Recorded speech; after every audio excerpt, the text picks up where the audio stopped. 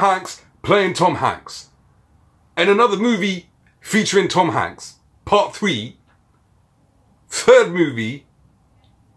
He's still Tom Hanks in this bitch. Playing Tom Hanks. Let's get on with this bitch.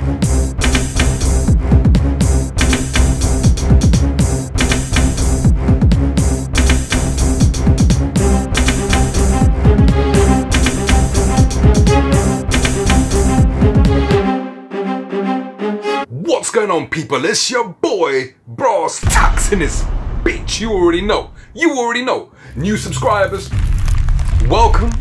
This shit gonna be broke down into 3 parts. Part 1, I'm gonna talk a little bit about the movie. Part 2, I'm gonna go balls deep. When I mean balls deep, I mean balls deep in this bitch. And I'm gonna give you the most comprehensive review on the 4K transfer that you'll see on YouTube, for real.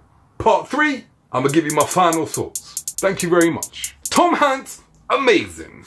That's all I got to say. I've reviewed many of his 4K movies as of late, from Sully to Angels and Demons, Da Vinci Code, and one thing is for certain, throughout all his movies, Tom Hanks plays Tom Hanks. But he does it so well, he deserves the Oscar.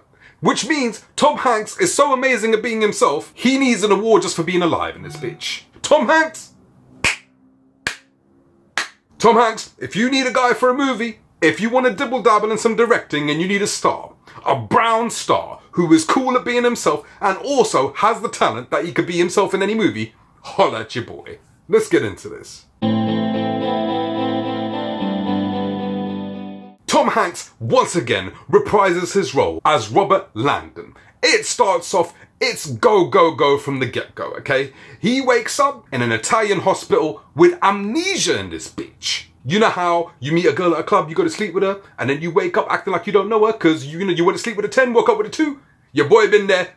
That's pretty much it. But this is different. He waking up with amnesia. He didn't sleep with no one, but he just woke up in hospital. So it's a race against the clock. Once again, time is of the essence. They have to foil a deadly global plot in this bitch. Meanwhile, you got people trying to thwart what they're trying to do. They're trying to save the world in this bitch. Well, that's a little dramatic. They're not trying to save the world, but they got people trying to stop them from doing what they're doing. One of which is Irfan Khan. Now, he Indian, I'm Indian. Well, he Pakistani, I'm Indian. There's a difference, but who gives a shit? We brown, I'm brown, he brown, god damn it. Whatever the case is, this actor is fantastic. I can't say enough good things about this actor. He was in Spider-Man, he was in Life of Pi, and you know, I don't watch Bollywood movies, but I am familiar with Bollywood movies and certain actors and actresses. And I never heard of this dude before Life of Pi. And I'm watching him in these movies and I'm thinking to myself, why haven't I heard of you, brother? You fantastic in this bitch. Round of applause. Us Indians need to stick together. Ladies, if you're asking if I'm Indian, I'm mixed race. I'm half Italian. That's just for you, baby. But seriously, the acting on here is top notch. I could say more. I mean, there is a lot going on in this movie. There is a hell of a lot. If I break down every little thing, I'll be here for an hour in this bitch. And I ain't got an hour in this bitch. But there is a lot going on. Tom Hanks, his character, is in a bit of trouble. I haven't read the book, but if the movie resembles the book pretty closely, then it's a page turner for sure. Because as soon as you're watching the movie and you're thinking, where they're going with this, then something happens, you're like, oh shit. Then you carry on watching it, and another thing happens, you're like, oh shit. They really have their backs against the wall in this bitch. It's a good movie. It's one of the, I think it's my favorite out of the trilogy so far. They've got special effects in there. It's not really, well, you'll know. When you watch the movie, you'll understand. But yes, it's a good one, people. I liked Angels and Demons more than I liked Da Vinci Code, and I think I like this one a lot more than Angels and Demons. A little more, not a lot more, a little more.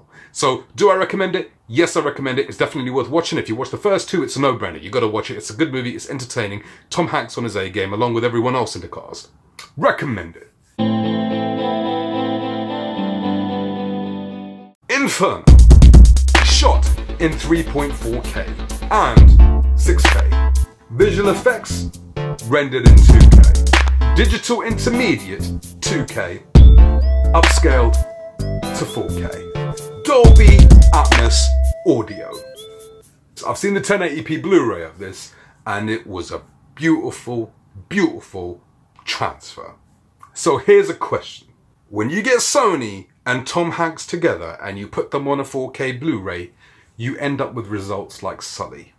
How does this one measure up? Reference, quality, transfer. God damn, people.